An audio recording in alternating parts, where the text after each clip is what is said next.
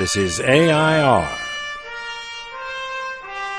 Artists in Residence Broadcasting, coming to you once a week from New York City. Howdy doody, I'm John Cullum. Howdy doody? Yes, what's wrong Did with you that? say howdy doody? Yes, I did. Who are you? I'm John Cullum. Are you sure? From East Tennessee. You sound like John from Kolumsky. Kulims, that's Russian. Well, that's Are funny. you Russian? Yes, and you're Fralinsky? Are you Yeah, Frank Frankolinsky. Okay. No, but John, Yes, darling. I want to do a post for my blog, M's Talkery. Well, I'm sure we... And this is a heavy-duty accommodate subject. Uh-oh. I want to talk about a parental sort of failure, disaster that we recently experienced. What is that, Emily?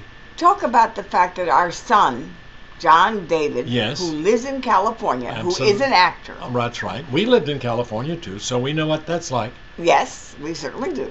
And John David came for a visit. He Yes. hasn't been here for a visit for a while. John and I have visited John David in the house that we bought for him in North Hollywood, California. Beautiful home.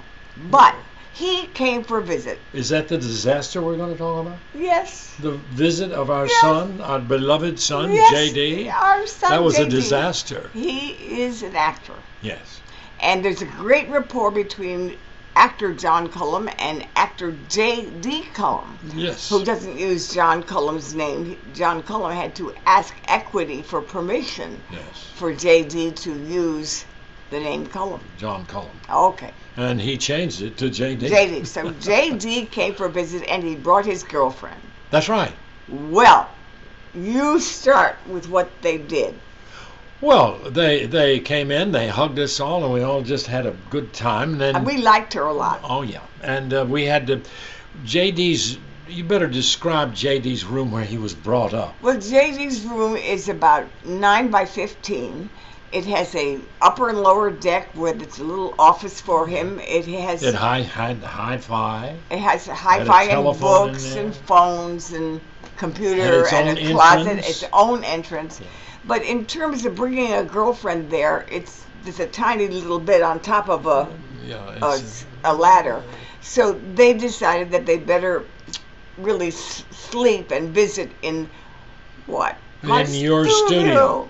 Now, And let me tell you about Emily's studio is sacrosanct, and I have to get permission in order to come in there myself. well, John does come in sometimes and use the jogger, where he keeps in shape. I have more a or less. big, solid. But it's a dance studio, and it's for dancing, and I use it every day. I warm up in the morning between 6 and 6:30 a.m.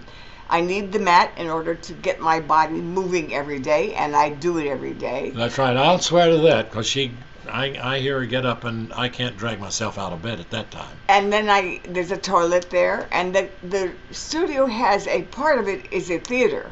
That's It has theatrical lights. It's about 50 by 25. Yeah, and It has an area with 65 seats, so it's also a theater. but we haven't. Emily has made it to accommodate herself, and we don't use it for theater very often. And she's taken the first 2 rows of the steps, and we have a big futon which we fold over, and we put it on the first 2 steps. And Emily uses it for sleeping sometimes when I snore Resting. too loud. No, resting. For resting. Yes, sometimes I creep down during the night. John was about to tell you that when he snores too loud, I can always exit the bedroom and go sleep downstairs. That's right, but it's very well laid out. Does not interfere with her studio, which is a lovely studio, and has hi-fi. And The kids took over my studio. They opened and up the futon. They're on California time, and I get up and I couldn't get into my studio except with a flashlight. And the 6:30 would be 3:30 a.m. for them. well, think about me. That's right. I had to do my exercise, and I can't do my exercise on a hardwood floor. I would get bruises from doing all the rollovers and things that I do. Yeah, well, that wasn't what disturbed you. I think that what disturbed you was the fact that J.D. complained about the fact that you woke him up.